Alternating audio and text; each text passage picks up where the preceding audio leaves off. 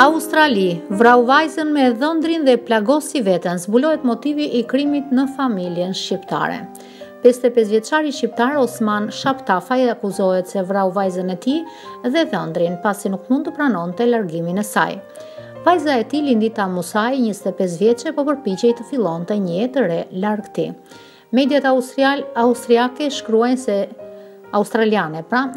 se Shaptafaj kishte një marrëdhënie të vështirë me familjen e tij.